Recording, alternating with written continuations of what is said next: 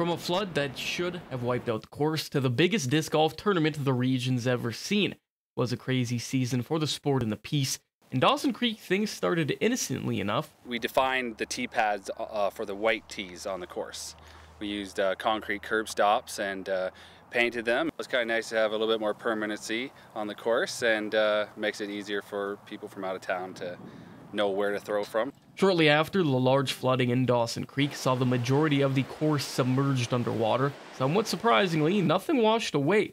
Only one basket suffered a minor damage. But the destruction of 15th Street Bridge caused minor problems, nothing a little car drive or mini hike couldn't solve though. When it's dry out, you can walk across the creek, and when it's not dry out, we just, on league nights, we drive around and we would play half the course and then drive around and play the other half. So we made it work. Growing the sport in the Peace was also on the agenda this season.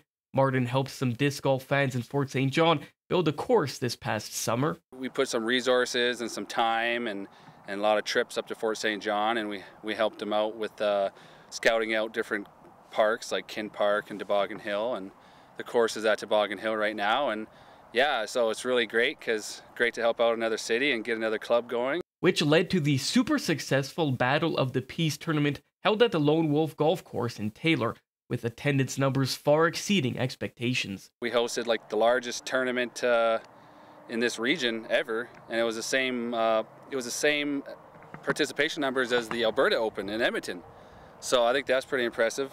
The growing popularity of disc golf was apparent at the Dawson Creek League Championship on Sunday. Our championship game here the other day on the 18th, we had twice as many people as we did last year.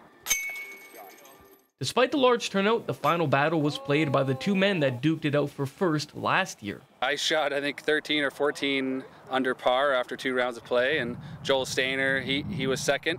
And then we had a championship head-to-head match play after that, and he beat me again for the second year in a row. Derrick Lightfoot, CJDC-TV Sports, Dawson Creek.